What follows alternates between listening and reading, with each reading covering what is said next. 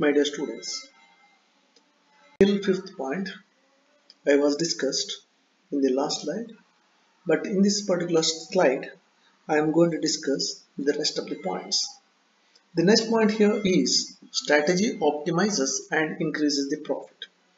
The main aim of the strategy here is to increase the profitability of the business. To improve the profitability or to optimize the profitability of the business, every businessman supposed to know what their strength and what their weakness. At the same time, they're supposed to know what the strength and weakness of the competitors. By knowing all those things, a businessman can possible to handle the market situations. Businessman can possible to control the competitors with the help of good marketing strategy. By that, businessmen can possible to optimize or increase the profitability of the business. Next point here is strategy helps in improving marketing communications. The main aim of the strategy here is to collect the market informations. It is every duty of the businessman here is to analyze the market. At the same time, understand the market, what the customer's perception towards the business. By knowing all those things, they can possible to satisfy the needs of the customers. In modern days, what the customer says is the ultimate. The customer is the king, or he will be considered as sovereign. It is the duty of every businessman to know what the customer wants. At the same time, it is the duty of every businessman to satisfy the needs of each and every customers. This is possible only through collecting the market information through marketing mix, through communication mix. So we are coming to conclusion here is strategy helps in improving marketing communication.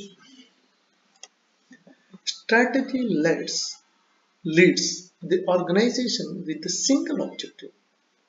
So strategy always concentrate on the main objectives.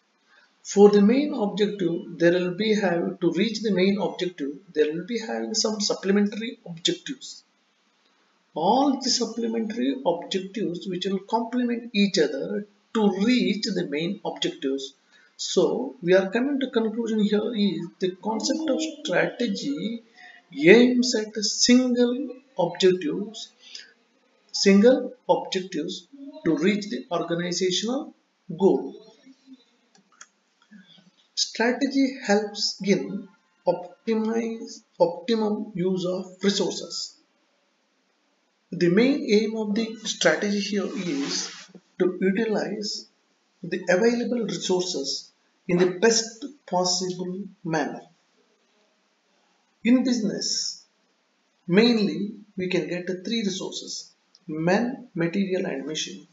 It is the duty of every businessman to use the man. Man means human resource. That means employees of the organization. Those people will be get utilized to the maximum extent with minimum waste. At the same time, raw materials.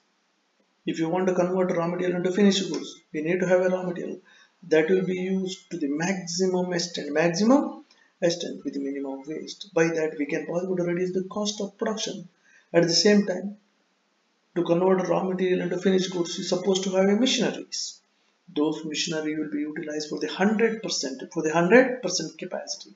By that, we can possible to reach organizational objective. At the same time, we can possible to reduce the cost of production.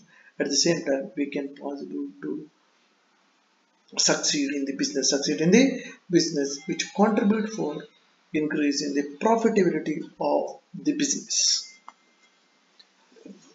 10th point, strategy can help with gap analysis. Main aim of the strategy is to find out What is the gap? It is the duty of the businessman to find out, is there any gap between the customers, or between the business and distributors, or through the suppliers.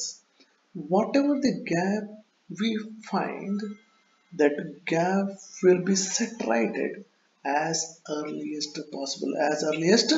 possible. For example, you can take, ನಿಮಗೆ ಜ್ವರ ಬಂದ ಕೂಡಲೇ immediately you're supposed to go to the doctor. ಅವರು ನಿಮ್ಮ problem ಏನಂತ ನೋಡ್ಬಿಟ್ಟು he will give the medicines. By that we can possible to overcome that gap. ಹಾಗೆ ಏನು ನಿಮ್ಮ ಪ್ರಾಬ್ಲಮ್ ಅನ್ನುವಂಥ ಗ್ಯಾಪ್ ಏನು ಅಂತ ಅಂಡರ್ಸ್ಟ್ಯಾಂಡ್ ಆಗಲಿಲ್ಲ ಅಂತಿದ್ರೆ, definitely doctor can't possible to give the medicines to the patients. In the same way, every businessman, it is a duty of every businessman to find out, is there any gap?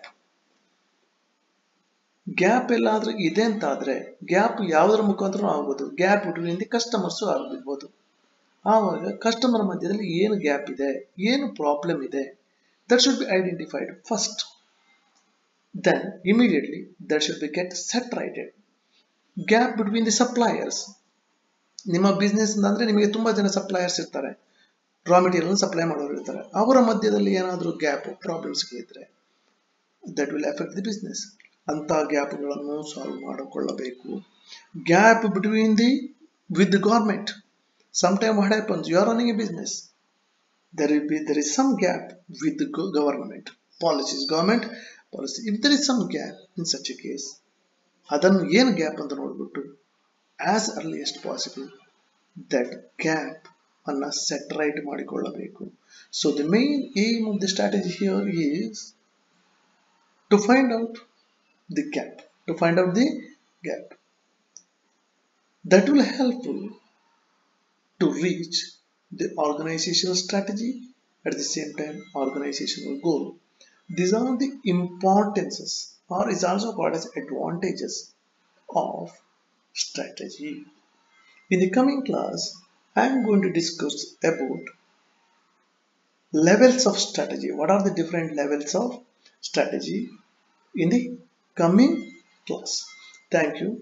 ಇದರಲ್ಲಿ ತುಂಬ ಪಾಯಿಂಟ್ಗಳನ್ನು cover up ಮಾಡಿದ್ದೀನಿ. ಅದನ್ನೆಲ್ಲ ಓದಿಕೊಂಡು ನನ್ನ explanation ತಗೊಂಡು ನಿಮ್ಮದೇ ಆದ ಆನ್ಸರ್ಗಳನ್ನು ನೀವು ಎಕ್ಸಾಮಲ್ಲಿ ಬರೆಯತಕ್ಕದ್ದು. ಈ ವಾಟ್ ಎವರ್ ದಿ ಪಾಯಿಂಟ್ಸ್ ನಾನು ಈ ಪವರ್ ಪಾಯಿಂಟಲ್ಲಿ ಕೊಟ್ಟಿದ್ದೀನೋ ಅದನ್ನೆಲ್ಲವನ್ನು ನಿಮ್ಮ ನೋಟ್ಸಲ್ಲಿ ನೀವು ಬರೆಯಬೇಕು. ಅದನ್ನು that will help for you peoples to write answer to the question in the examination. Thank you very much.